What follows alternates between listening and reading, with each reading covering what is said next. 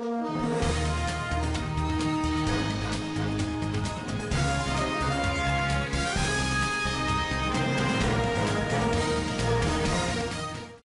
Mnangagwa, the president, revealed yesterday that he intends to pass away in power and that he wants prayer to govern forever.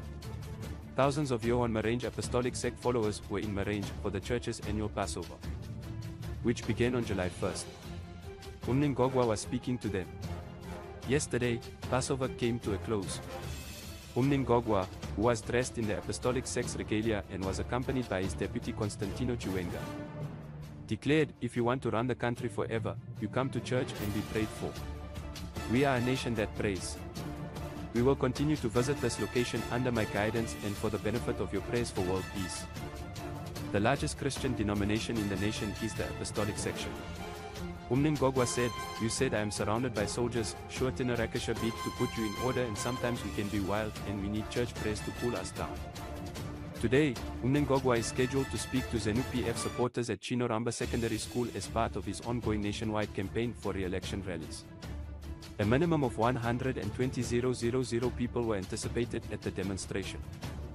According to Pedzisei Chui, the provincial spokesperson for ZANU-PF in Masvingo, "We anticipate at least 120,000 supporters, with 75,000 coming from the 3 constituencies in the host district and the remaining supporters coming from other districts in the province."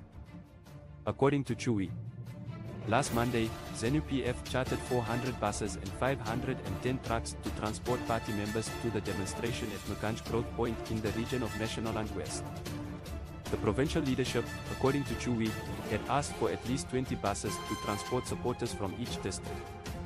"In addition to the buses we have asked," he added, "we also have the regular vehicles that we employ to transport our supporters." Chui also denied claims that the government routinely coerces villagers into attending Mnangagwa's rallies for ZANU-PF. "We are only expecting Citizens Coalition for Change supporters. So if any of them feel obligated to attend, they shouldn't," he stated.